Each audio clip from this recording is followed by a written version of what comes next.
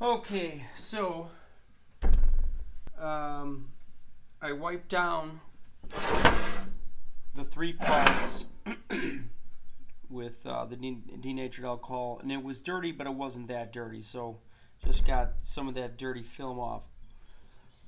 Okay, so let's go ahead and we're going to take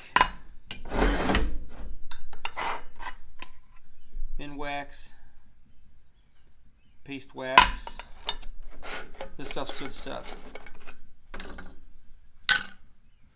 So I'm going to take a clean rag,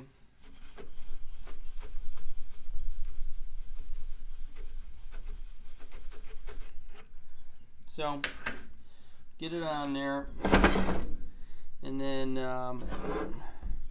let's go ahead and do the bottom first. See how it changes colors a little bit? That's what you want. This is going to put protection on it, but it's going to make it look aged as well, but it's going to seal it up so you don't get any like flash rusting, and and then when a couple times a year when it gets real humid in the garage and everything starts rusting. So what I'm doing is put it on, real liberal.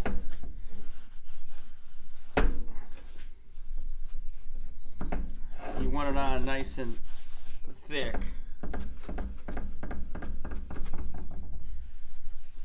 And then what I'll do is, see, I'm doing the bottom first, so then I can flip it over and we can leave it. So then I can, this is an oil-based product, so it's flammable. And look, it's not catching fire or nothing. But now when you start heating it up, you'll notice it'll start looking wet. And that's good because you're turning that chunky stuff into kind of like a liquid where it melts in and then it'll dry. Now here's another number here. It says 20.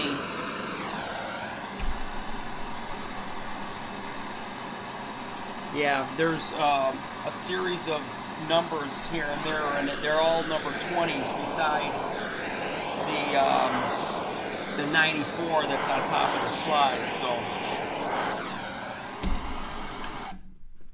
I don't know what the 20, if that's a casting number or to show that all these parts go together.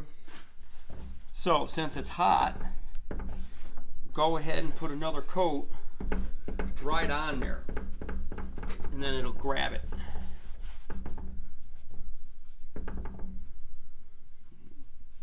Inside of these holes.